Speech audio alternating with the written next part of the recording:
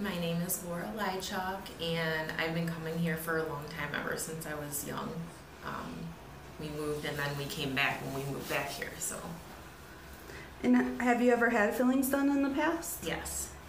And have you ever needed to have a numbing shot, and how do you feel about injections?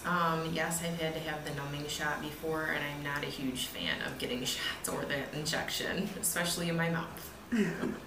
And how do you feel about the sound of the drill that's used for fillings? It doesn't really bother me. It's kind of loud, but not really a bother. And how did your first visit with the Solea go today? It was good. It was very quiet. It was quick. It didn't hurt. And what did you like most about it? I like that it didn't, you didn't have to get a shot, number one. It didn't really hurt. It was a tiny bit sensitive for like a second, but it wasn't anything really unbearable.